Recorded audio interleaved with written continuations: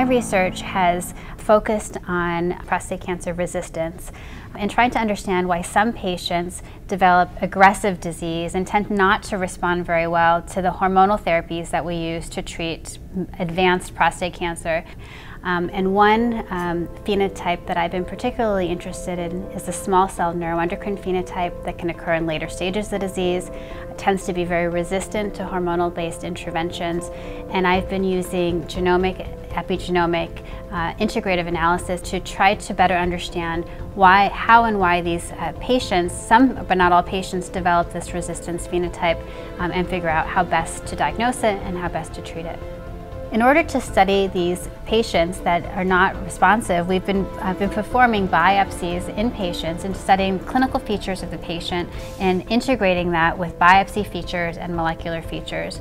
And what we found is that a subset of these patients develop features, tumor features, that look like small cell or neuroendocrine carcinoma as opposed to your more traditional prostate adenocarcinoma. And through metastatic biopsies, we were able to compare the extremes, these castration-resistant adenocarcinomas, with these neuroendocrine prostate cancers that are clinically more aggressive. So this work, this genomic analysis, has been done in collaboration with Mark Rubin, Francesca DiMichelis, and Levi Garraway.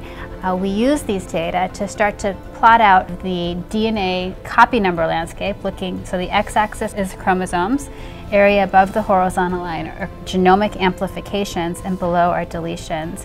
And what we've done here is just overlay the two groups, one on top of each other, with the areas of gray indicating areas of overlap. And you can see that the overall spectrum and pattern of copy number alterations were very similar, almost completely overlapping, which was surprising because they're so different clinically and pathologically. But overall, what we found is that these neuroendocrine tumors seem to arise clonally from a castration-resistant adenocarcinoma precursor, and I think that's an important observation.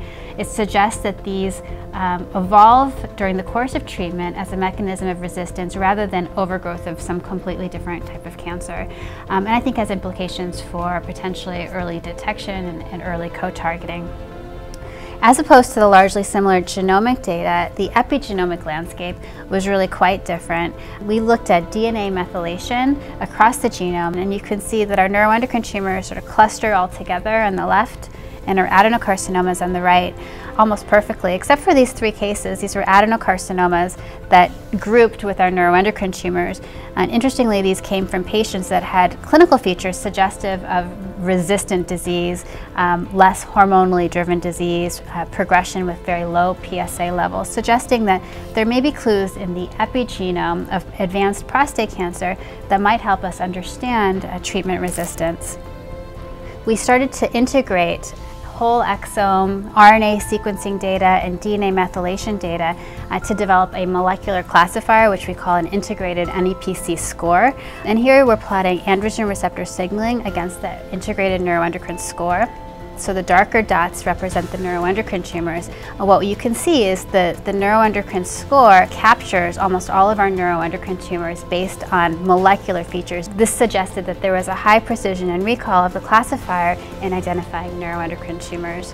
And again, I think that this was important because it helps us identify what features are unique to neuroendocrine prostate cancer, with the goal being for early detection of patients transitioning towards this phenotype.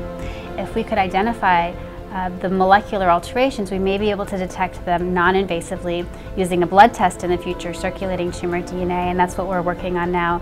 And using all this data, we have been analyzing the data to try to identify novel therapeutic targets, which is a clinical unmet need. I think what's amazing about this study is that it integrated so many levels to put it all together to understand the clinical pathology and molecular features. I don't think we knew what we were going to find, and I think we've learned a lot, but there's just still a lot to do. But I think that all of it has been very exciting for me. I mean, I think that sometimes when you kind of delve into areas that you don't know what you're going to expect, you end up finding the most interesting things.